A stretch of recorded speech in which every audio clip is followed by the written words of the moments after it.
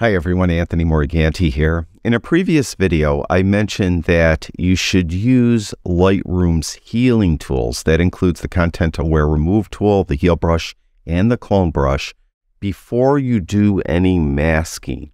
In today's video, I want to demonstrate what will happen if you do masking before you use any of those tools. I myself wasn't aware of this until one of my viewers emailed me about this issue, asking me if there was a way to fix it or a workaround. And there really isn't a workaround or a fix. You just have to use these healing tools before you do any masking. Now we're going to be working on this image. This is a rather frustrating image. I was taking photos of this sculpture. It started to get dark and it started to rain. I packed up my backpack and I grabbed my tripod and I was walking away, and I had my camera luckily around my shoulder, and a flock of geese decided to fly over the top of the sculpture as I was leaving. So I just spun around and fired off a couple frames holding the camera with one hand, and this is one of the frames.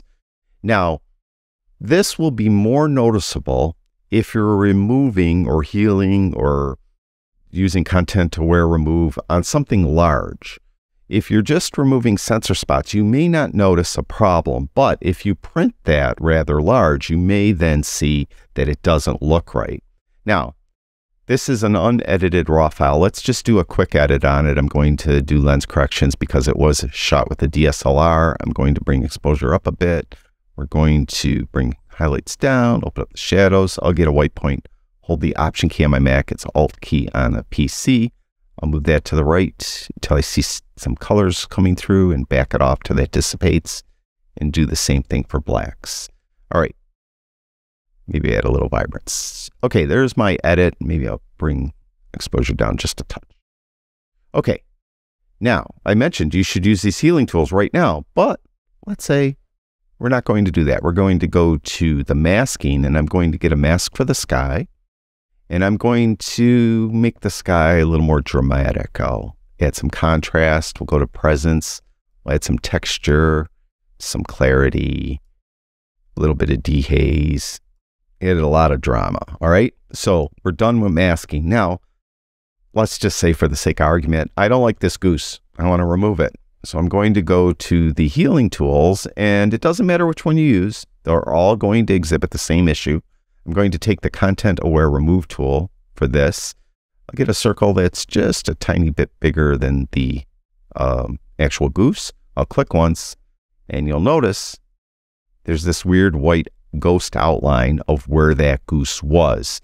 And I mentioned it doesn't matter which one of these tools you use. It's still active.